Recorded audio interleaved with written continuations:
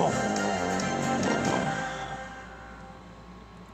It's 7:34 in a couple of seconds. You're watching and listening to Breakfast with Stephen and Anne. I'm trying to be as precise as I can with 7:34 now. Well, there you go. Just in case you've got anything planned that you exactly need to do at 7:34. We never know. Absolutely. We look through the papers. Here are the front pages. And the Sunday Times leads on the Prime Minister's advice to the King, apparently, requesting him to stay away from the COP27 summit. And the Observer covers the flight of voters from the Conservative Party after the economic backlash to the mini-budget, well, according to the polls, anyway. Meanwhile, the Sunday Express reports that a man has now been charged relating to the murder case of 9-year-old Olivia Pratt-Corbell. Let's go through those papers in a bit more detail. Tom Slater is editor of Spiked Online. Nikki Hutchison is an author and broadcaster, and they are both here. Good morning to you. Tom, let's start with the Observer, should we? And a bit of this Trussonomics, as we call it. Yes, so there's a lot of interest in what Trussonomics is, where it comes from, and there's been many think pieces over the years of the connection between various kind of right of centre free market think tanks and the Tory party, particularly the Institute of Economic Affairs, who Liz Truss and a number of Tory MPs are particularly connected with. I find the kind of ongoing obsession with this a little bit strange. Now, obviously, they have a lot of ideological kinship, and Liz Truss has spoken at more IEA events apparently than any other politician. But at the same time, if this was any other kind of think tank, I don't think anyone would really bat an eyelid. There is this kind of slightly conspiratorial idea that these handful of relatively small think tanks kind of run Britain from behind the shadows, who are kind of pushing the shady interests of big business and all the rest of it. Whereas if you meet these people, as I have, don't agree with them on everything, I think actually a lot of the economics was never really going to survive contact with the electorate. But nevertheless, they're very committed people who sincerely believe these are the best ideas for the UK, like any other think tank would. So I think these sorts of pieces are constantly trying to sort of muckrake and cast aspersions really on people who just have a different viewpoint. Really. Oh, you get a lot of that, don't you? Yeah. I think it's been really hyped up though since Dominic Cummings, an idea that you could have a mastermind that's not the government pulling the strings. It seems to have more traction since then. It's very insulting, though, isn't it? That I mean, by the look of it, Liz Truss knows her own mind. But it's almost as though this sort of writing suggests that she's being influenced by others, by dark forces. And whatever you say about Liz Truss, she obviously has a ideology, which is a relatively rare thing these days in terms of prime ministers. That there's assumption that there's some kind of right-hand man or Svengali-like figure who's kind of filling in the blanks. And she is a kind of conviction politician. I think in recent days, you know, it would have been good to see it have that conviction from a lectern rather than behind closed doors, just doubling down and not talking to anyone. But that's something that you've got to grapple with. You can't just, again, sort of pretend that she's like the puppet of outside interests. No, it's insulting, isn't it? Completely. Yeah, it is. Migration, Nikki, in the Sun on Sunday, and Suella Braverman. Yeah, so Suella Braverman has taken over where Priti Patel left off, and she's basically saying that, well, she's vowing to deal with channel migrants.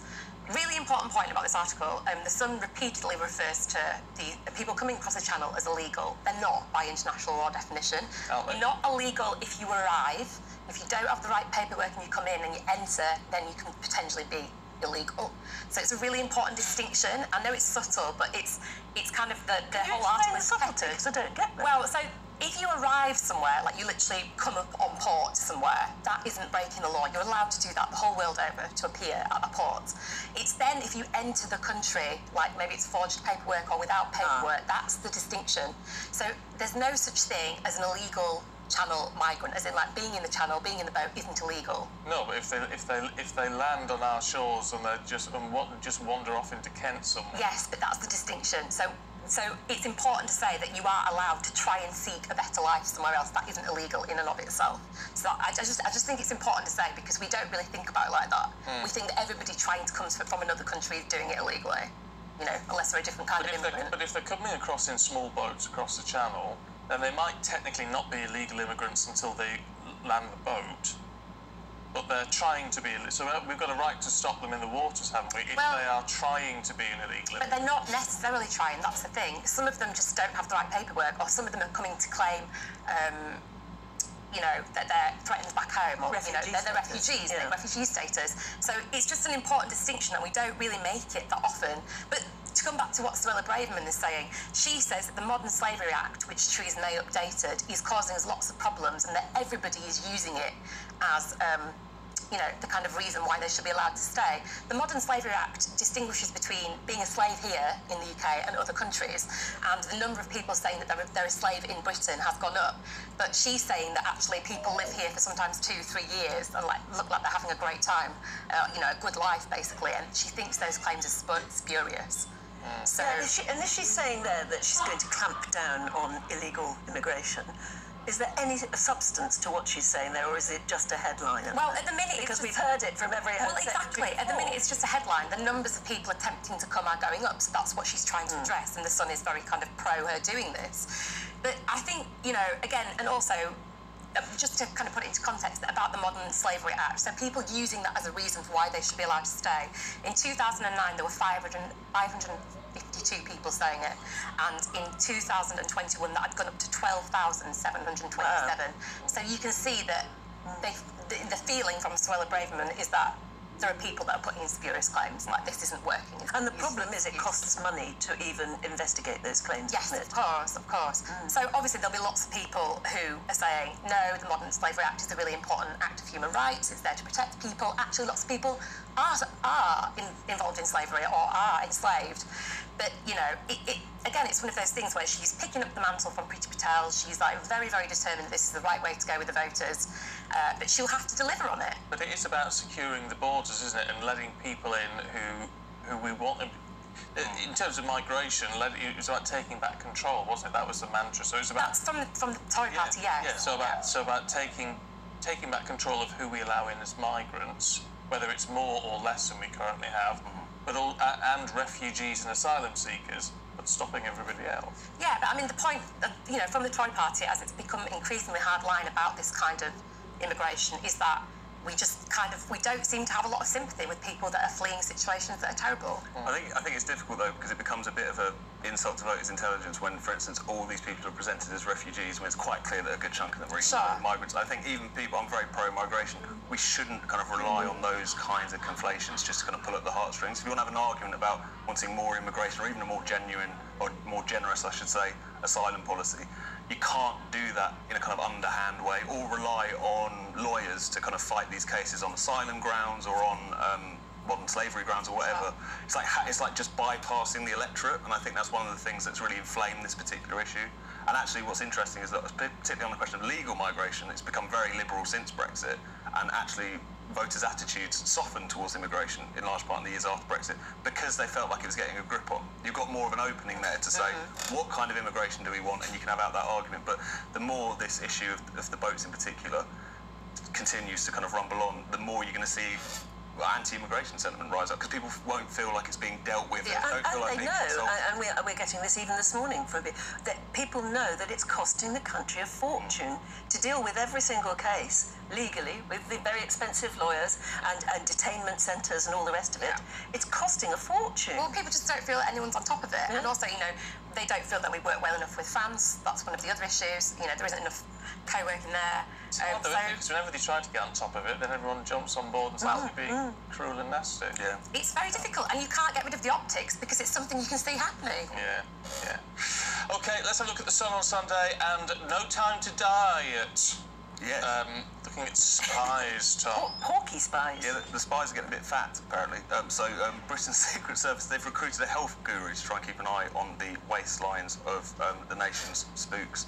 Apparently because one of the reasons it's cited here is the fact that the canteen at MI5 is apparently very rich and well-stocked. So you get steak and pie, chip and chips, treacle, sponge and custard often served in their subsidised canteen, and as a result of that, some of them are getting a little bit porky. This also being the Sun on Sunday, of course, they've taken the opportunity to do a list of Tubby Bond films, like Dr. No Carbs, Donna Majesty's Secret Service, and so on and so forth. So, a silly story, but, you know, it so shows basically that... they're saying it's MI5 headquarters are just serving the wrong sorts of meals, and our spies fat. But you don't want you can't have every spy like James Bond. No. Who are the best infiltrators? Think of people like George Smiley. You know, old, bit chubby, nondescript. You'd never think spy, would you? No.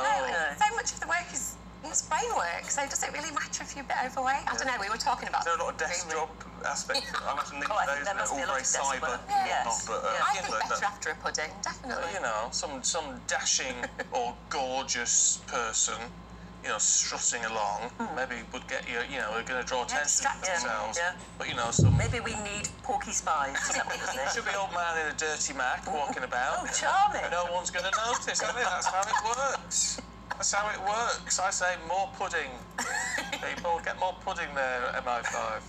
Nikki, in The Observer, you found a story about patients being told to stay away from A&E. Oh gosh, this is very depressing, but I feel like it's a public service to announce it. If you're thinking about going to A&E, please note that actually 8 hospitals in the UK have declared a critical incident because of COVID numbers increasing.